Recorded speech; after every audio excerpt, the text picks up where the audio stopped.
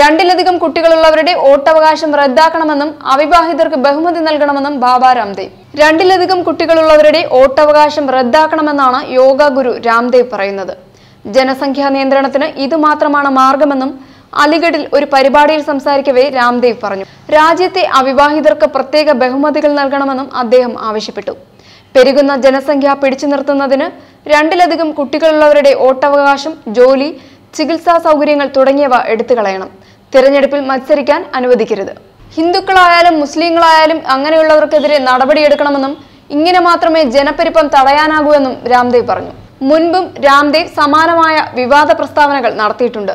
രണ്ടിൽ കൂടുതൽ കുട്ടികളുള്ളവർക്ക് സർക്കാർ സ്കൂളുകളിൽ പ്രവേശനം നിരോധിക്കണമെന്നും സർക്കാർ ആശുപത്രികളിൽ ചികിത്സ നൽകരുതെന്നും മുൻപും അദ്ദേഹം ആവശ്യപ്പെട്ടിരുന്നു. തന്നെ പോലെയുള്ളവർക്ക് പ്രത്യേക ബഹുമതികൾ നൽകണമെന്നും രാംദേവ് അന്ന് പറഞ്ഞിരുന്നു. അന്വേഷണം.comന് വേണ്ടി ജമീമ ജേക്കബ്.